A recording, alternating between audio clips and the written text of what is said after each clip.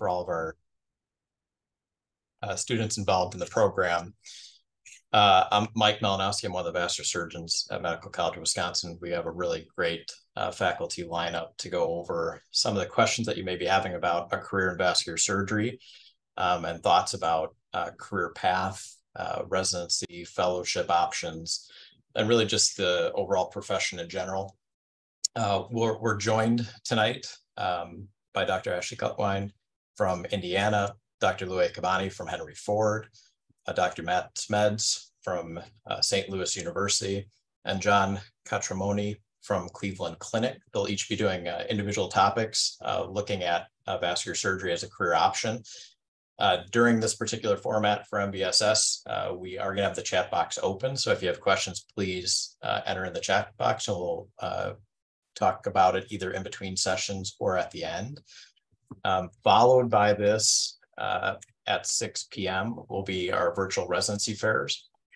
We have 12 programs involved tonight, and that will include representation from Cleveland Clinic, Indiana University, Loyola University, Mayo Clinic, Michigan State, Northwestern, Southern Illinois University, St. Louis University, The Ohio State, University of Iowa, University of Wisconsin, as well as Washington University as well.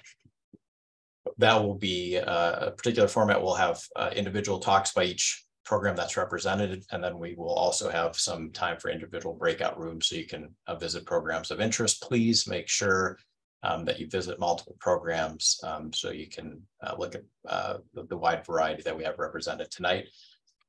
The one thing about vascular surgery that all of our faculty can attest to, they'll bring it up in their talks, is for those students who are interested in really a profession that is filled with excellence, not only technical, but clinical excellence, a profession where you're demanded in every single corner of the hospital.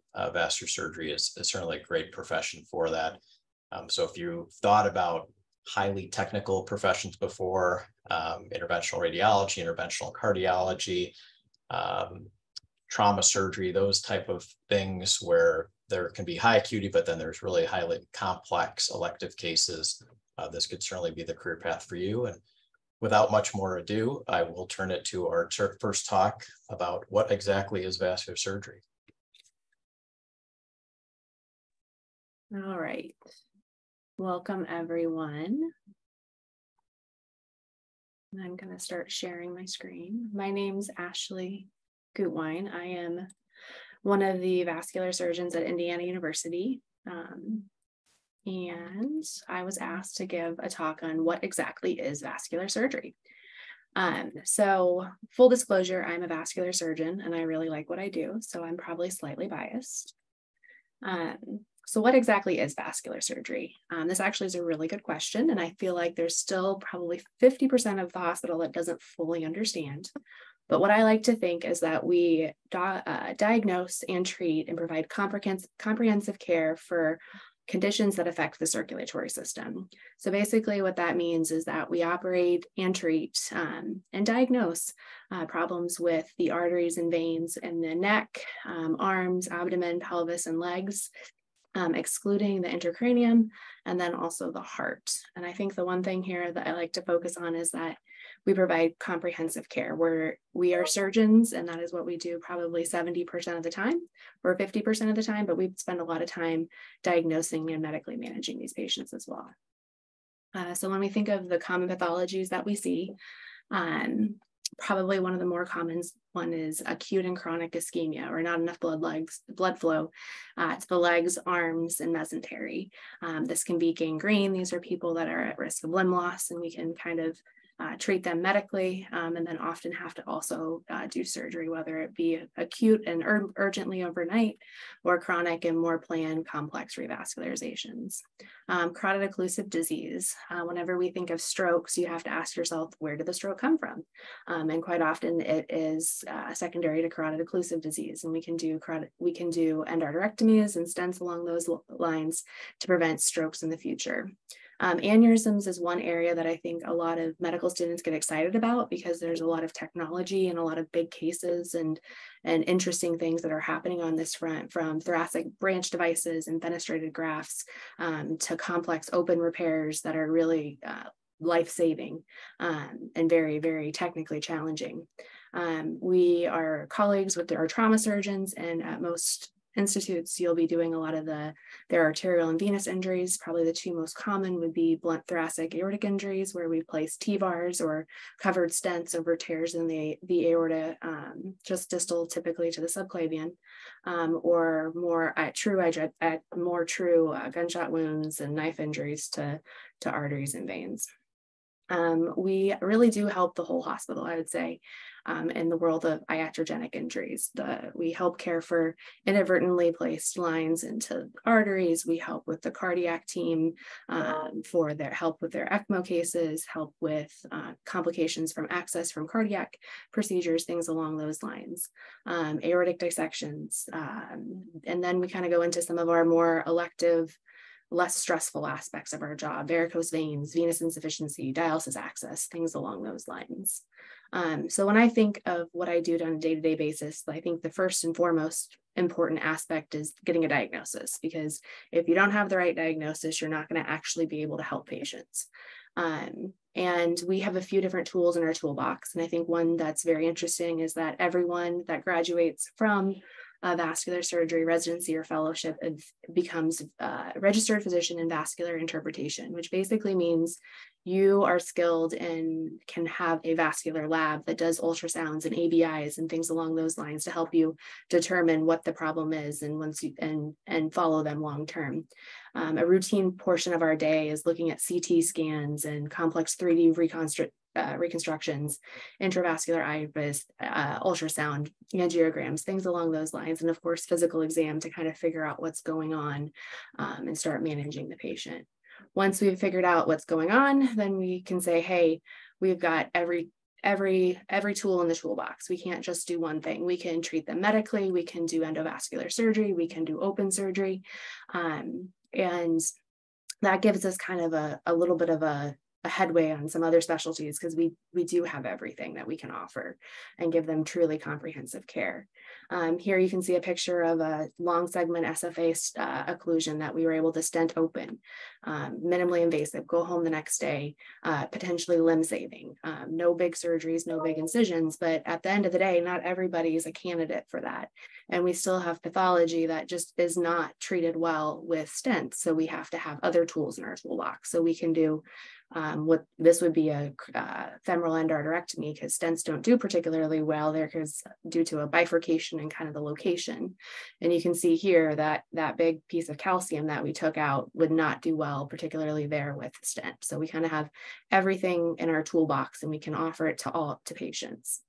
The other thing that's kind of cool is not only are we in every portion of the body, but we have a very, very wide breadth of what we can offer and what our day-to-day looks like. So we're doing small procedures that are lower risk and less stressful, such as vein ablations. It's basically a fancy IV and you burn a vein, dialysis access. But then we also have cases that are a little more complex and take 5-6 hours and lots of planning and can be more stressful. Here you have an aortic endarterectomy and a fenestrated graft. So day to day, you can have a 1 to 2 hour surgeries, or you could kind of have one day a week where you do all your big cases. So it's a very, very large variety. And this is kind of highlights the we have everything in our toolbox, because it's not uncommon that you would have a problem in the pelvis, and pelvic arteries are surgically a little bit more difficult to recover from, so they do well with stents. And here you can see that we can stent the artery in the pelvis and then clean the artery out of the groin. So kind of all the tools in the toolbox to take care of patients. One thing that's really different about us is we see our patients for life. You see them and you meet them sometimes in the worst portion of their life. They're having a major problem, and you get to work with them through that, and then they come back to you for the rest of their life, because typically after you've had surgery, it's not just, okay, your incision's healed, be on your way. This is somebody that's going to come back if they've had a bypass every 3 months until they're completely a year out, and then every 6 months, and then every year. Your aneurysms typically come back every year. So it's something that gives you an opportunity to build relationships with patients, which long-term can really lead to positive feeling like you're doing something for patients and positive outcomes.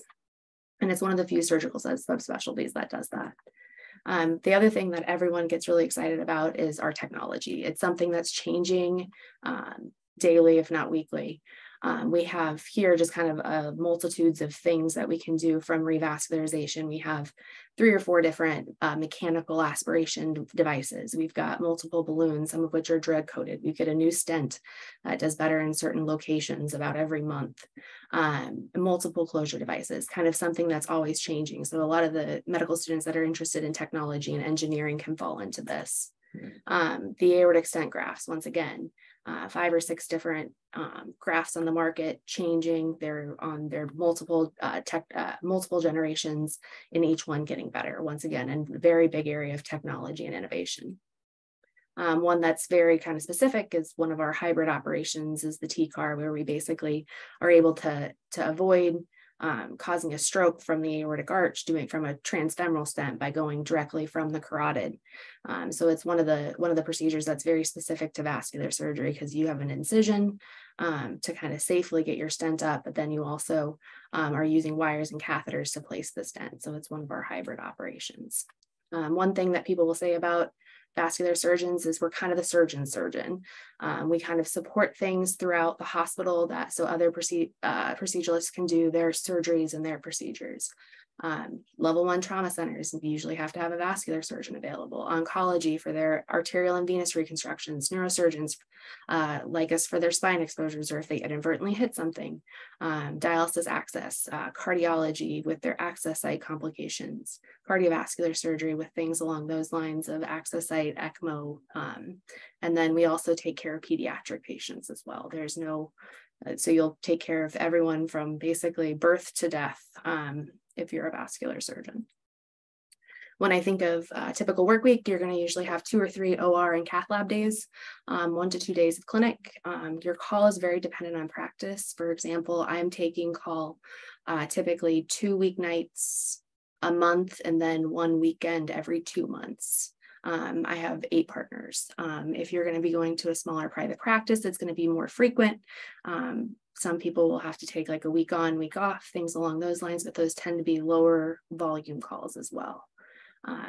You can kind of tailor your practice to say, I want to do the big risky surgeries, or I kind of want to do a few dialysis access and vein ablations and things along those lines. So you can really tailor it to what you want at that point in your time. And then if we're looking at job outlook, there's 3,000 practicing vascular surgeons. If you compare that to about 25,000 practicing general surgeons and 120,000 general practitioners. So we're a very small specialty, but we're expected to have a 5% growth over the next 10 years.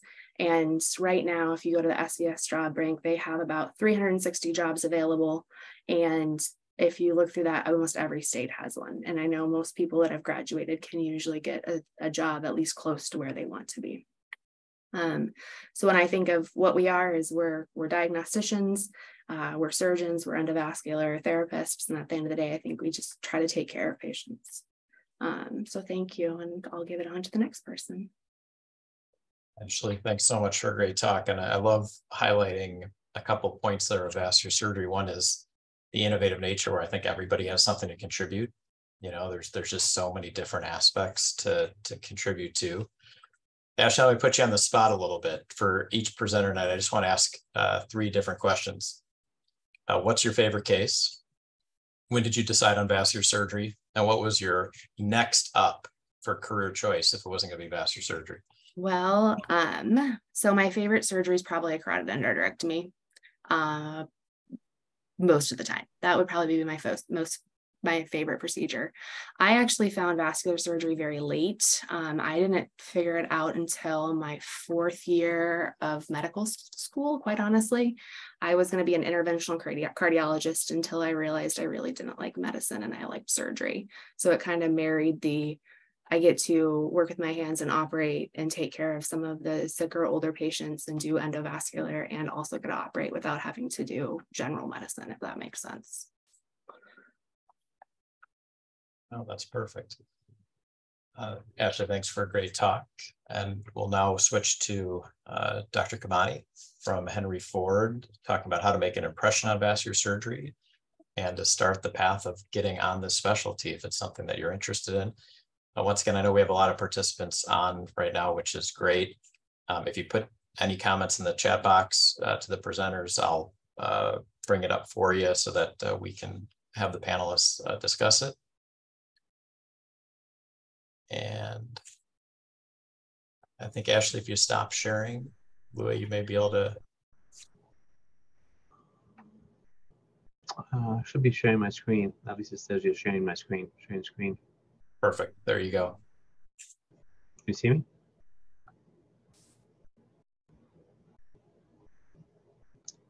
Angela, is my screen being shared? Yes. Oh yeah, and one thing, Louis, before you start, sorry guys, use the Q&A box and not the chat box for this particular format. So the Q&A box if you have a question. Sorry, Louis. Oh, no problem. I'm Louis Cabani. I'm a vascular surgeon at Henry Ford Hospital in Detroit, and it's nice to see the attendance. 51 attendees. I'm really impressed, and thank you for getting the word out there. I think this is an exciting format. And Mike takes credit for getting us on board and making sure everybody's doing their job. It's really exciting to see so many people interested in vascular. So how do you make an impression on your vascular surgery rotation? That's been the task to me to talk the next 10 to 15 minutes. Let's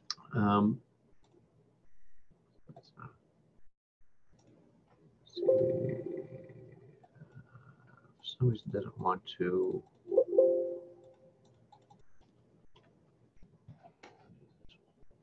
There you go. So the first thing I have is when you start your rotation, stay calm and use your resources. And you do have a lot of resources there. If any of you are part of the Society of Vascular Surgery or local VSIG, there's a lot of stuff you can use. One thing that the Vascular Surgery Society recently put out there is a whole website dedicated to medical students, and it's called choosevascular.com. If you haven't opened that up, you should go examine it and play around with it. There is a lot of resources for students. There is a lot of up-to-date conferences. There should be some links of how to apply for student scholarship to go to these conferences. And there's a lot of links on there to local advocates, vascular surgeon advocates in your community that you can reach out to. So definitely look up choosevascular.com, a lot of movies to look to. If you go to the SVS website, there is 10 steps for preparing for successful vascular surgery integrated residency application. That's not only for your application, but there's a lot of good information there about how to impress people during your clerkship. V6s are very important. If you look at the side of vascular surgery, there's vascular surgery interest groups that are out there. Be involved, figure out who's your advocate, and reach out to them. And if you don't have a vascular surgery interest group in your hospital, in your area, I definitely recommend going to the vascular surgery interest groups in your area. Everybody on that list, I was looked at it, is dedicated to helping students and is very interested in making the new generation of vascular surgery surgeons a success. So please check that out. If you don't have a vascular surgery interest group in your hospital, reach out to the people on those key lists. And if you want to do away rotations, that key list is also an important resource for you too. M1s, M2s, there's a lot of resources for you. Reddit posts. There's a very nice TEDx conference on vascular surgery. There's the SBS presidential address on SBS mentorships. Definitely look up Audible Bleed and Behind the Knife. I'm really impressed when I have a medical student on my service and they said, hey, I've listened to Audible Bleed the last episode with such and such, and starts discussing it with me. This shows me that there's another level of interest there. There's again, these are all on the SVS website, but if you go to there's a gold combat manual for vascular surgeons, tells you the ABCs of vascular surgery. There's the vascular surgery section on Houston DeBakey Methodist YouTube channel that has a lot of good resources for medical students. And again, the MPORs, I really expect you guys to be participating in the SVS online journal clubs and knowing what's going on in vascular surgery if you're interested in that. When to place your surgical rotations? This comes up not infrequently when I'm talking to students. You really don't want to be too early.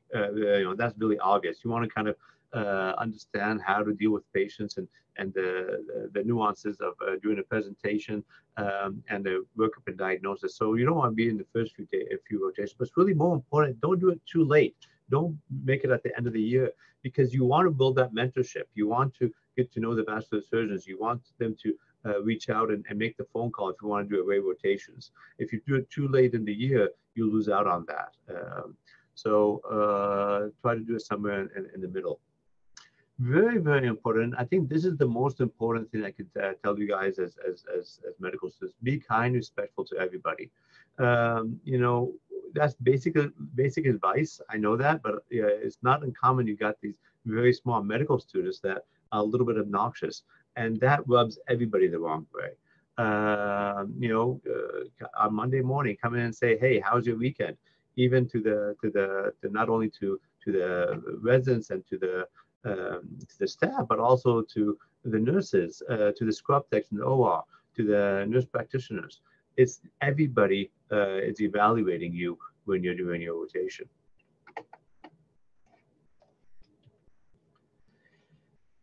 Help in any way. You're on the rotation. Nobody expects you to know how to operate, but you need to kind of figure out how to help and how to be useful. Moving patients. Just today, we had a patient that's been in the hospital since Friday waiting for a CT scan. And the fourth year medical student said, "Hey, I'll wheel him down to the CT scanner to get a CT scan." That's a lot of brownie points for her. It's these little things that stick out. Anything that you can do to be helpful and be part of the team, you should always be looking for that. Put SCDs on patients, for example. Be ready to change the dressings in the morning. When you're in the OR, ask the nurse if you could put the Foley in. Shave and clean and prep the skin. These are all simple things that you can do that help you differentiate from everybody else. Advocate for your patients. And this is really something that goes a long way a big way for attendings. We're busy, the residents are busy. When you're following one or two patients and you get to know them and you pass by during the day and you talk to them and you get to know the family and you get to know what works for them and what doesn't work for them, and you share that with your attending. When I'm rounding and the medical student says, "Hey, Dr. Kabadi, I just want to know, Mr. Smith, he recently had a divorce. He's having a hard time. He doesn't have anybody to take him take him home from the hospital." That information to me is so important. It reflects that you formed that connection with the patient, and also helps me form the connection with the patient. It's very fulfilling. I think one of the main reasons, we said, is what we love about vascular surgery is that we definitely have this bond with the patient. And this bond is not only for the operation, but it's lifelong. Ashley mentioned we follow our patients for the entirety of their life and take care of their vascular problems. And that really resonates with us. And seeing medical students bond with their patients really is important. Always be reading. I can't stress this hard enough. The vascular surgery is not uncommon that daily we're operating until 9, 10 o'clock at night. And you really don't have that much time on the rotation. So you need to kind of be able to pick up and read where you are, pick up and read about your patients, pick up and read about the disease process of your patients. And at this day and age, is you're not going to be carrying books. I remember when I was a medical student, I had my pockets full of small little notebooks and pads and little pamphlets. That's no longer. I really find it. I'm very impressed when I have a medical student that has a small iPad that fits in their pocket, and where they're not sitting down seeing patients or discussing cases, they're on their iPad reading about the disease process or up to date or something like that. Learn to be efficient. We're not a medicine rotation. And one thing that you need to learn when you're on surgery, you need to be to the point and not be and be able to be concise and efficient. So when you're doing your presentation, this is a 38-year-old gentleman, has PAD, post-op day number 2, problem A, B, C, and move on. We do not want a 5, 10, 20-minute presentation. We don't have time for it. You have to be efficient. You have to know the pertinence when you're doing these, when you're doing a rotation. And talk to your residents and fellows. They will help you.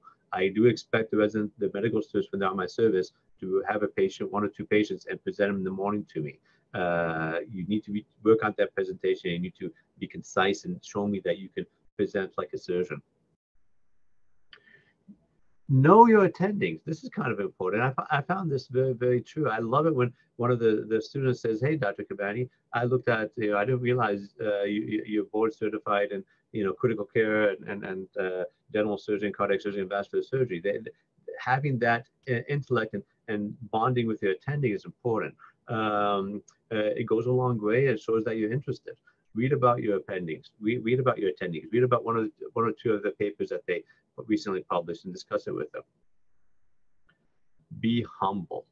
Again, we talked about this a little bit earlier on another slide. There's nothing worse than an arrogant medical student. The people don't like that. You're not at that level to be arrogant. Be humble, be kind, especially to everybody in front of you. Everybody's evaluating you, from the scrub tech to the nurses to the janitors. It's not uncommon that I have a scrub tech or even a janitor say, "Hey, Dr. Kabani, we had a medical student. When you're around, he's awesome, but once you leave the room, he doesn't want to help us move the patient. He doesn't want to help us do anything." That says a lot. So put that in the back of your mind. Never be arrogant, neither to the nurses or anybody. In the OR, there's a lot of tips and tricks. Always have your anatomy. When you're going scrubbing on carotid endarterectomy, you expect to be pimped and asked about the procedure and the anatomy. That's kind of basics 102. It's really I guess the word to use is it's sad when I have a medical student that's doing a carotid, and I ask him some very basic questions. It's very obvious that he did not read anything about the procedure before he scrubbed in. Get some skills. Again, when your chance to shine is very limited as a medical student. If I'm doing a finish up case and I ask the medical student, "Here, tie this knot for me," and he says, and it's halfway through the rotation, and says, "I don't know how to tie," that says a lot to me about his willingness to learn and know the fundamentals of what we're supposed to be doing. Be positive, regardless of the rotations. There is things that you will learn. I remember I was talking to a cardiologist, and he was reminiscing of his vascular surgery rotation, how many hours they spent doing it, and kind of reflected on his respect for the vascular profession based on his medical student training.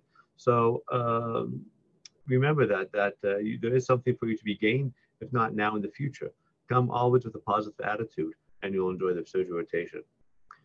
Don't take criticism too seriously. This is key. We're all working hard. We're all tired. And sadly, if we like you, we will pimp you. We will kind of harass you. It's like a fraternity when you're and the football. If they like you, we will haze you. It's nothing personal. It's just the way a lot of surgeons reflect their admiration and their liking of somebody, especially if they're at the bottom of the totem pole. Take care of yourself. Don't burn out. If you're going to go wake up at 4 o'clock in the morning to come and do your pre-rounds, make sure you sleep at 9. And most importantly, have fun. That's I think the key. If you're not having fun, there's something wrong with the rotation or what you're doing. You need to kind of try to enjoy life. Life's too short, and that's it for me. Hey, thanks for a great talk. I didn't know you're actually going to encounter the when to do your surgery rotation. That's a tough question, the way it's recorded now. It's in the permanent record, so not early, not late, right? It's like the three bears right in the middle. Yeah. Louis, great presentation. I think to everybody who's on the line, one of the big things that Louis kept hitting on was just, really respectful engagement in a team effort. And I think that's any surgery rotation anywhere. It's so important. Louis, you're not going to get away, even though you ran a little bit over without the questions here. But I want to know your best case ever. What was a next close to vascular surgery? And then when did you decide? So I have a lot of favorite cases, and I guess the cases I really enjoy the most are the new cases that we do. So I did my first thoracic branch endograft a few weeks ago. Got training on it by Gore and came back and did it to a patient that really needed it. They couldn't tolerate it twice, so they bypass. And it's fun. I can't tell you how fun it is. Every year I've been practicing, I've had one or two new procedures that I've either taught myself or been taught. And the fact that we are continuously evolving, continuously learning how to do this in a better manner is so much fun to me. I think that's what motivates me. And I'm an early adopter. I know myself, and trust me, there's a lot of new things to adopt. And sometimes you wish you'd never adopted the new technology. I can tell you that. But at the same time, when you adopt something that's makes a huge difference to a patient's life, it's really fun. What was the other two questions I forgot? When did you decide to do vascular, Louis, and what else did you consider? Oh God, that's a very loaded question for me, Mike. I decided to do vascular surgery after general surgery. I did cardiac surgery in the middle of my cardiac surgery fellowship. I was working with C.W. Aker in Madison and saw all the endovascular stuff he was doing, all the thoracoabdominals he was doing. I said, wow, this is what I want to do. I think what really motivated me, you could see that the innovation in the field. And like I told you, I love innovation. I love the new products. And I could see there was so much new innovation that just was challenging and exciting. And that's kind of when I decided I want to do a vascular surgery fellowship. That's great. Louis, thanks. And our next presenter will be Dr. Smeds from St. Louis University, giving, sure, a fantastic talk on which vascular surgery training pathway is right for me. And the good Dr. Smeds will also be helping run our virtual residency fair after this. Matt. All right, can everybody see my screen there? I guess nobody can answer me, so I'm just going to assume you can. Mike, you see my screen? I can't yet, Matt. I see just a panel view. Let's see. How about now? Yes, perfect. All right, so I'm Matt Smeds. I'm a vascular surgeon at St. Louis University, and I was asked to discuss which vascular surgery training pathway is right for me. And I can't really answer that question for you, but I'm going to talk about both of the pathways and maybe help you come to that realization for yourself. I don't really have any financial disclosures relevant for this talk, but I will say I did train in a 5+2 training program. So I got board certified in general surgery, and then I went on to vascular fellowship. I have worked in several institutions that have both training paradigms. We have both of them here at St. Louis University, so I think I do have a good understanding of both pathways. So before you figure out what kind of pathway you should take to become a vascular surgeon, you need to figure out why you want to be a surgeon. This was a paper written in Time a number of years ago, which really describes why I went into surgery. Clearly, looking at me, you know why. And so this paper did say that to be a surgeon, you had to be practical minded, you had to possess a high IQ, you need to remain calm in difficult situations, and you had to be good with your hands. And so if you have those criteria, then maybe you should become a surgeon. What do vascular surgeons do? Ashley talked about this. This is what my friends think I do, sit around and roll around in money. What my mom thinks I do, take care of varicose veins. What I think I do, sit in front of a computer entering stuff into Epic. But what we really do, same picture that Ashley showed, we treat peripheral blood vessel problems. I'm not going to get into this a whole lot since she talked about it so well. What's involved with vascular surgery procedures? Well, it's a different answer now than it was 20 years ago, which is what makes vascular surgery so fun.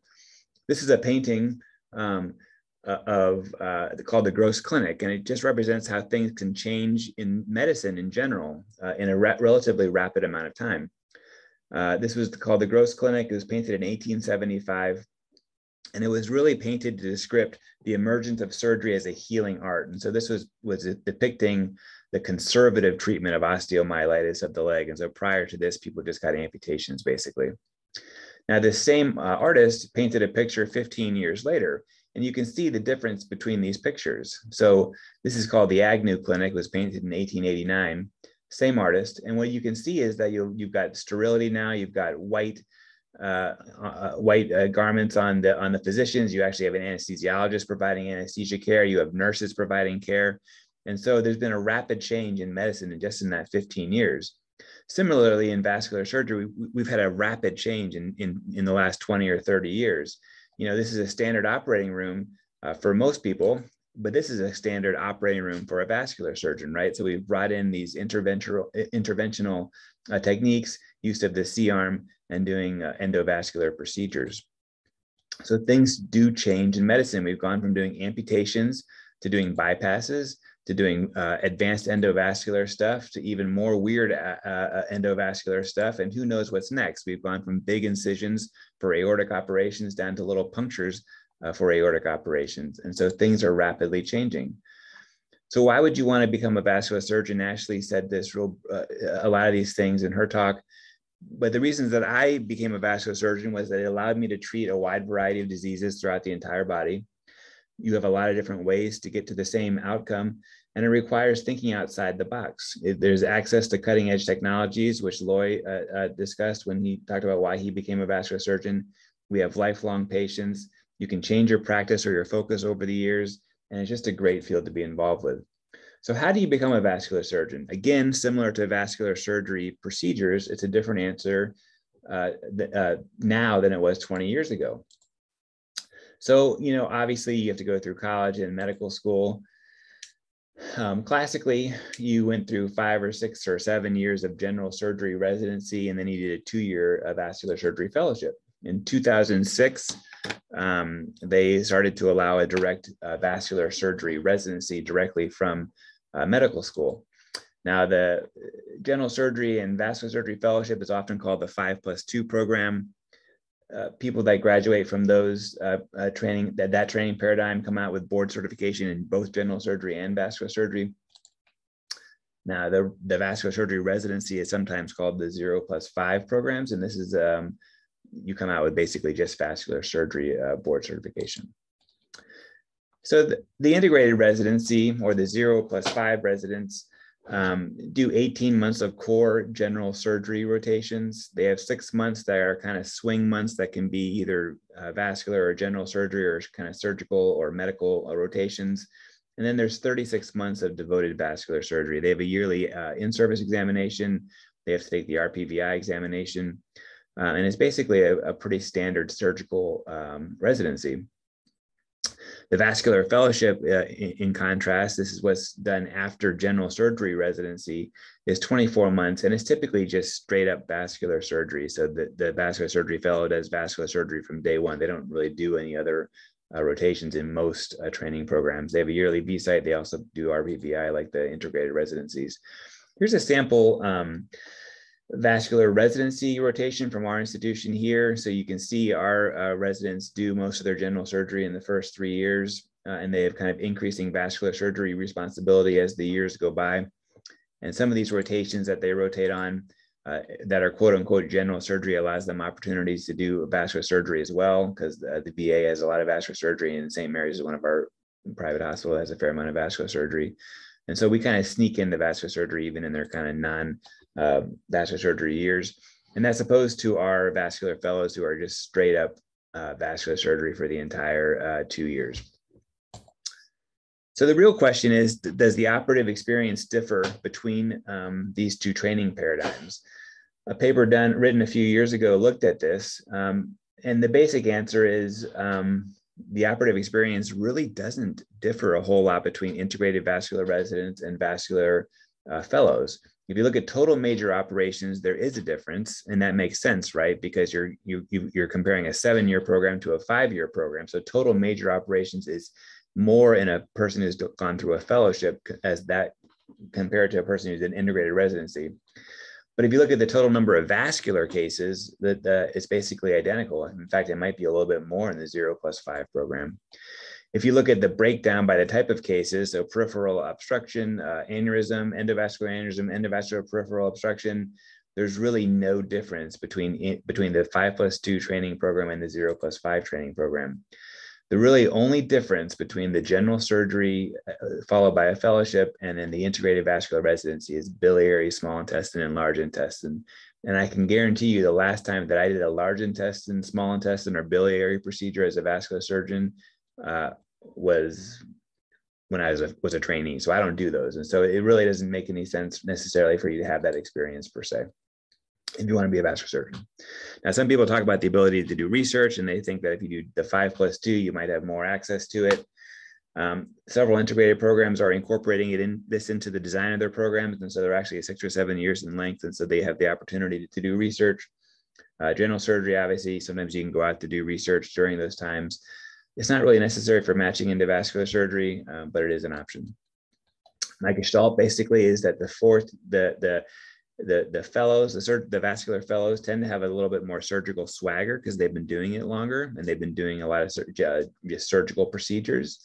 And then the residents tend to have a little bit more endovascular swagger because they've been doing endovascular procedures oftentimes since the beginning of their training. But really by the end of the training, they both came out with the kind of equivalent vascular surgical skills. Now, some things to consider when you're deciding whether you want to do whether to do a vascular surgery fellowship or a vascular surgery residency. You have to think about if geography matters. There's much more general surgery programs out there than vascular training programs. So if you really need to be somewhere from a geographical standpoint, that might kind of alter what you do. If you're unsure about vascular surgery, then by all means go general surgery because that leaves a lot of doors open for you. But if you are absolutely certain you want to be a vascular surgeon, I really encourage people to apply for the integrated vascular surgery residency program, just because in the end, you're going to come out similarly trained as a vascular fellow. Now, I like having programs that have both fellowships and residencies. We have that here at St. Louis University.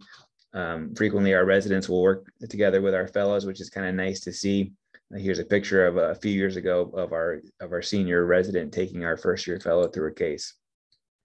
Just to look at some of the match statistics, most recently in 2023, there were 74 integrated vascular surgery residency programs. There was 93 spots. Only 1 spot didn't fill last year. There were 159 applicants. That's US and international applicants. Of the US MD senior students, there were 92 applicants and 75 matched into vascular surgery. So there's around an 80% match rate. Interestingly, if you look at the DO students, there were 17 students who applied and only 4 matched into vascular surgery. So there's a much lower match rate for the US DO students applying for the integrated vascular surgery residency. If you look at the vascular surgery fellowship, there's 97 programs, 94 of them filled last year. They should say 23, not 21. I just didn't update it. And the number of spots, there's 131, about 153 applicants. That includes international applicants. And so the match rate is actually higher if you're, especially if you're a US candidate. This is looking at the integrated residency match statistics. I won't bore you with the details, but basically if you have a higher step score, you're more likely to match. If you have a higher number of research projects, you're more likely to match. And if you have a higher number of presentations, you're more likely to match. So you should be doing all these kind of academic work to kind of increase your application. Now, just in closing, I think no matter which pathway you choose, becoming a vascular surgeon is needed. If you look at the projected growth in the population with chronic conditions, it's skyrocketing for the type of diseases that we treat as a vascular surgeon. And in fact, if you look at the need for vascular surgeons, we're on a trajectory to be in really high need for vascular surgeons, especially when I get old and I retire. You can take over my practice for me. Similar to Ashley, I threw in a slide about, can you have a life as a vascular surgeon? And the answer is yes. I have a smaller group than she does. I'm one of 5, so I'm on call 1 day a week and 1 week in a month, basically. Typical work week, 6 to 8 cases per week, do clinic 1 day, research, write papers, go to conferences, teach students, and it's a great life. So I think you should do it. So in summary, vascular surgeons are needed. Both integrated and fellowships are viable options for training. You're going to get trained either way. If you have any questions, feel free to send me an email. And that's it. All right, Dr. Smeds, that was a great talk. You packed in a lot into just a few minutes. I think it's super important for the students that are listening to be able to get an understanding, obviously, of the 2 training pathways that exist. We are a little tight on time, so I'm just going to ask one question. Dr. Smeds, can you give us an idea of what drew you to vascular when all this started for you? So, when I was a medical student, you could not do vascular straight up from medical school. And so I worked with a vascular surgeon named Carl Illig where I went to medical school at the University of Rochester, really kind of enthusiastic guy, and kind of got a lot of people interested in vascular surgery. They had a real strong vascular division there. He's the kind of guy that would talk to me as a med student saying, okay, so when you do your vascular training, you're going to go here and blah, blah, blah. And so he really kind of pushed me into it. I went off to general surgery kind of thinking I might do vascular surgery. I rotated on vascular surgery as an intern, and I said, what in the world have I gotten into? There's no way I want to do this. People are dying right and left. There's rotting limbs. I'm doing all this wound care. And I actually thought about doing something else because I wasn't doing cases as an intern. I was just, taking care of sick patients. And so I thought about pediatric surgery. I thought about colorectal surgery, but then I rotated on vascular surgery as a senior trainee, and I really embraced the kind of the new technologies and endovascular management of disease. And I remembered why it was such a cool field to be going into. And that's kind of why I became, and then I had mentors there, obviously. Vivian Gatan was our chief and well-known in vascular surgery world, and kind of helped me kind of push me into that direction. So that's the long answer for a short question. That's great. That's actually a good segue to our next talk, because it sounds like you had some important mentors that helped you along the way. So next up, we're going to have Dr. Quatra Moni, who's from the Cleveland Clinic, is going to be talking to us about how to find a mentor and get what you need from them. So I'll let you take it away there. Great. Thank you for the opportunity. I really appreciate this. Can you guys see my screen okay? Yep. Yes. Okay, great. So again, my name's John. I'm one of the surgeons at Cleveland Clinic, and I'll be talking to you about mentorship. These are 2 of my favorite quotes in regard to mentorship. Bob Proctor once said, "A mentor is someone who sees more talent and ability within you than you see in yourself and helps bring it out of you."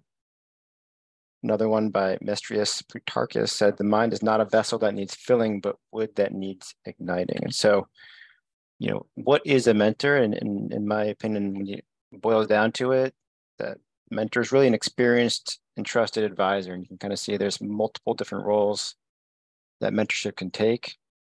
But I think this is kind of the essence of it. So I think when we're all honest with ourselves that, we are all the result of great mentoring. We all need somebody to inspire us to do better, that can guide us along the path, to do better than we know how to do on our own. How do you find a mentor? There's obviously, you're going to run across a lot of different people, in your pathway in medicine and surgery, and who should you search out, and what are some good tips on finding somebody that can really meet your needs? So these 3 characteristics are often described for surgeons being available, affable, and able, but I think that they kind of fit here too, that availability is important. The world is a small place. You still need access to your mentor. It's not very helpful if they're not available for you when you need them. And you need to be honest with them, and you need to not be afraid to ask, to meet with them or talk with them, in your times of need. And a good mentor will make that time for you. Affable obviously if you fear talking to this person, or they're, I don't know, they're mean or something negative, you're not going to want to go to them and listen to them and enjoy your interactions. And I think enjoying the interaction is, critical to this relationship. And so being affable is a big part of that. Able. So you really need to make sure that you know what you're looking to get out of your relationship with your mentor. It doesn't necessarily have to be specific, and this can change over time depending on where you are in your pathway in surgery. So if I've confused you at this point, I'll just kind of tell you a little bit about how I got to where I am today. I started off, I was exposed to surgery early on. My dad was a general surgeon. I kind of had in the back of my mind that, hey, I kind of like that. I might want to look into that further on. When I went to college, I knew I liked science. I liked research. I did some shadowing through some of the opportunities there, and thought, I think I want to be a surgeon. I like the application of science in the medical setting. I like interaction with patients that I'm seeing. I went to school in Philadelphia, and that was there that when I was a med student, I came across some people that ultimately inspired me to pursue vascular, Ed Wu and Paul Foley. At that time, Penn had just started an integrated program. Ed Wu was program director and was instrumental in kind of bringing me along as I was a medical student and fostering my interest. He got me involved in research at that early stage and got me involved in the OR, and really kind of made the extra effort more than I would say any other attending at that time, and encouraging me to go into vascular. And that he was a huge reason why I went into it. And Paul Foley was a fellow at that time when I was a medical student, and I think he also saw my interest and helped kind of kindle that. I think they both, met the 3 A's that I kind of outlined before, and I don't think I would be here today without them at that stage. And as I progressed to residency at Penn, Ron Fairman and Ben Jackson, and now in my career over in Cleveland Clinic, Frank Caputo in particular, they've all kind of, as I've evolved, the people I go to for, mentorship have evolved to meet those needs as well. I think it's important to remember that not every interaction, not every person you meet, even if you think earlier on that they might be good for you at that part of your life, that may not always be the case. And it's important to remember that it's okay to move on. You need to have the right mentor for the right time. And it's okay to, if it's not working, to meet your needs, to end the relationship, and you can still be friends. And I think just to kind of wrap it up, being a good mentee, when it works well, you can really do incredible things. It's just really finding that person that that you match well with. I'll take any questions now, or.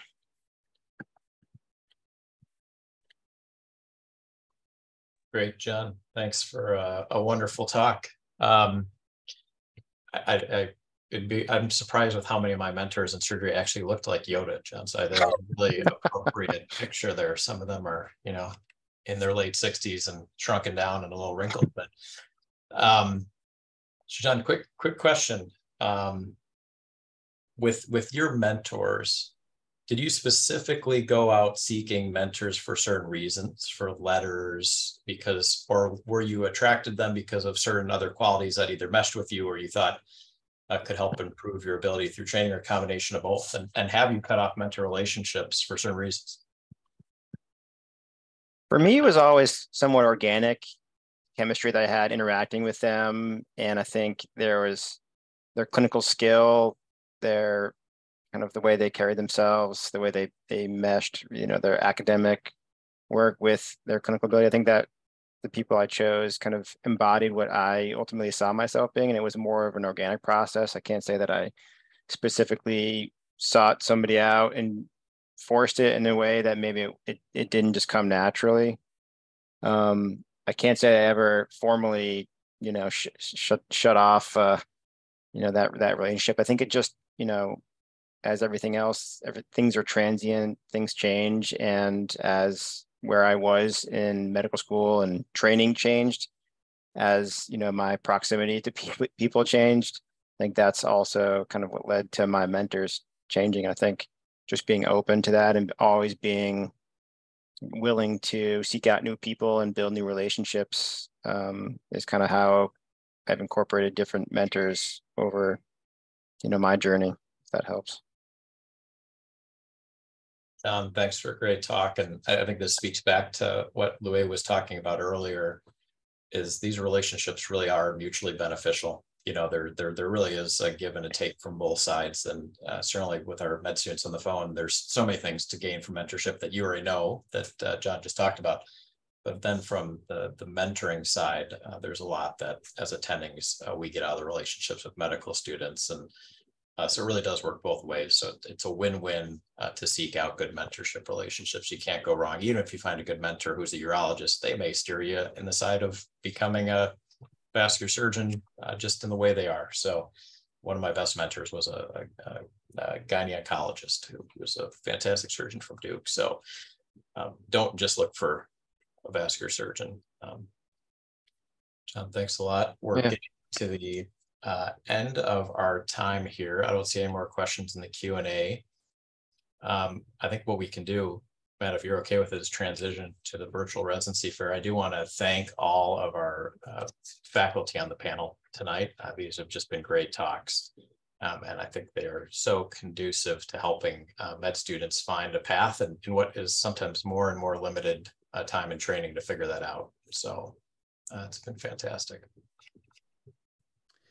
Yeah, so last year we had a straight up virtual residency fair with open rooms, and some programs wanted to have a brief opportunity to present about their programs to all the applicants. And so we've changed the format slightly in that each program will have 5 minutes to discuss their program. And Angela, are you ready to proceed with the first one? Or? And then I will say after these presentations, those programs who have virtual rooms will have their virtual rooms open for another hour, and you can go individually visit programs and talk with people from those programs. I don't know if Angela's taking a nap or. What? The first speaker is already a panelist right there. All right, perfect. All right, so our first program is going to be the Cleveland Clinic. And you guys can share screens if you have any slides, and we're going to have a strict time limit of 5 minutes per talk. So I don't know who's doing the speaking for you. I have Nathan Reinert and Nicholas Hull. Yeah, I'm here too. I can just give it. Nick's, they're both here. Dr. Pashmani, do you have the slides? Yeah, can you see them? Yeah, I can see them there. If you want to slide through them, we can kind of do it together. If that's okay. You can do talking. Go ahead. Sure. All righty. Hey, everybody. My name is Nathan Reinert. I'm one of the PGY2s of the Cleveland Clinic, and I just want to tell you a little bit about our program. So we are a 0-5 program. We have both residents and fellows. Right now, we're transitioning from, we've now moved on to 3 residents per year and 2 fellows per year. So that's been going pretty well so far. We work at a very, very large hospital, and actually multiple hospitals throughout the Cleveland area. Our main campus, as you can see there, is 1,400 beds and over 100 operating rooms. And it's filled with trainees, thousands of trainees amongst different specialties, which gives you a great opportunity to collaborate with other residents, other fellows, get great experiences both in the operating room and outside with those people. We have some new staff members, some who have been around for quite some time. Oops. There we go. Sorry about that.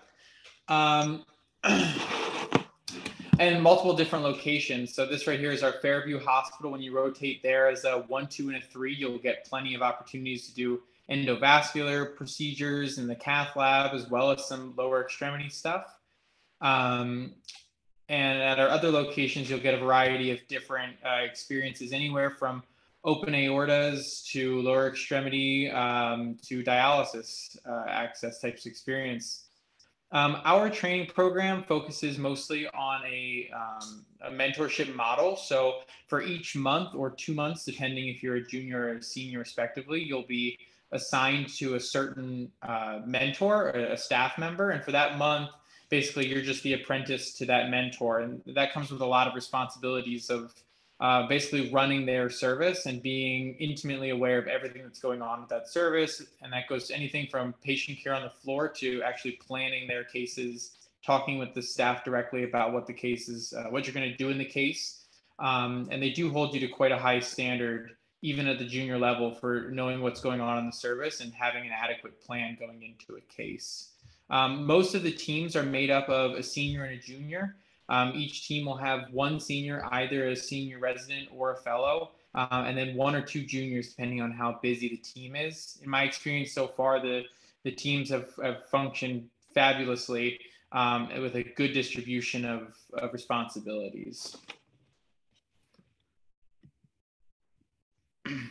Our education is pretty standard, I think. Actually, we might have more education than some other programs. Every Wednesday mornings, we have our M&Ms and didactic conferences. And every Thursday morning, we have some sort of other didactic conference as well. And then every Wednesday evening, Dr. Leiden, who is our chairman, puts on an hour-long talk, which is really just kind of a chalk talk, sit around, hang out, and talk about some interesting vascular topics. It's a really great time to learn.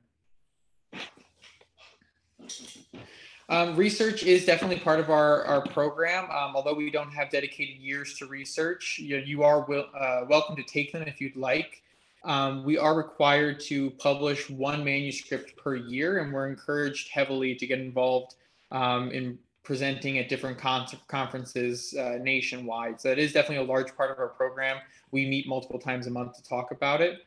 As you can imagine, with Cleveland Clinic's volume, we have a ton of clinical trials that are ongoing and staff members who are intimately involved in those, which has given us a great opportunity to see a lot of different techniques and newer techniques in vascular surgery.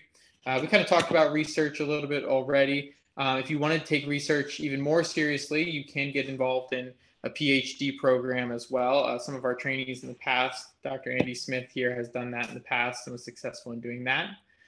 We have people presenting our research all over the country at pretty much every vascular event you can imagine. And our leaders, Dr. Leiden, Dr. Caputo, and Dr. Kirksey, are involved heavily in many different vascular surgery societies and have a lot of connections in all of those places that can help you move forward in your career. And then really briefly, I'll finish up here with just telling you our week. You operate 4 days a week. You do clinic 1 day a week. If you want to see some of the most acutely ill patients in the country, the Cleveland Clinic is a great place for you. We have a scale up there in the upper right that just shows you the severity of our patients. At times that can be very interesting, and at times I can tell you that can be also very stressful as well. We take call usually once every 7 days, and we're off 2 weekends a month, so really can't complain. But when you're there, you're working 80 hours a week and you're working hard. But you do get time off to enjoy with all your friends. And I think that's probably about the end of my 5 minutes. So thank you everybody for listening, and I hope to talk to you later. Okay, make sure you go visit Cleveland Clinic's room there after this hour. I think Indiana University is next on the list. I don't know if the speaker is here yet. You can correct me if I'm wrong on that. I don't think he's coming. I think that will actually end up being me. Okay. Do you want to talk about the program now, or? I can talk about it now. That's fine. Okay. Share screen really quick. So my name, okay, there we go. My name's Ashley Gutwein. I'm once again one of the faculty at Indiana University. We're just going to have a brief overview. So we have a integrated and a fellowship. We take one a year in each. So we have a complement of 4 residents.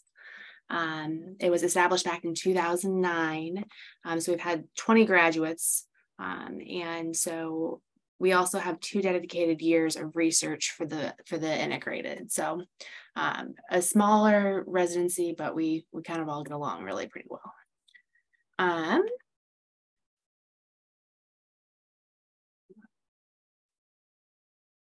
The faculty, we kind of have a pretty good breadth of faculty. We've got 8 of us, and between all of us, we've got a little bit mixture of some older staff with some more experience and younger staff, all trained at different places. I think myself and Dr. Gupta are the only two from Indiana. Everybody else has kind of been spread out that's come in for us.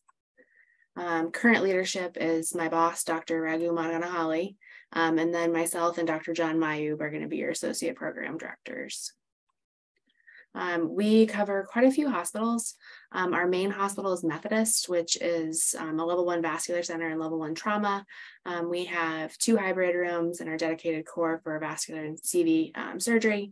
We cover the Rotabaugh VA, which is a regional VA. We actually have a hybrid room there as well, and probably do a higher number of fenestrated grafts at the VA than probably at our main hospital right now. So we have a pretty good breadth of pathology at the VA. We also have some satellite hospitals, which you aren't directly responsible for, but then they do feed into the downtown hospitals for some of the bigger cases. Right now, we are covering IU West, IU North, IU Saxony, and then also Lafayette. So it kind of increases the volume of patients downtown for more complex cases, but you would not be directly responsible for them. We also cover Eskenazi, which is our county hospital, and it's a level 1 trauma. And then we cover IU University, which does a bunch of our bigger GI and cancer cases. And then Riley and Riley's our pediatric hospital. So the way that we kind of split it up is that we have 2 main services, the Methodist Hospital and then the VA hospital service, and there'll be 2 residents or fellows on at each time.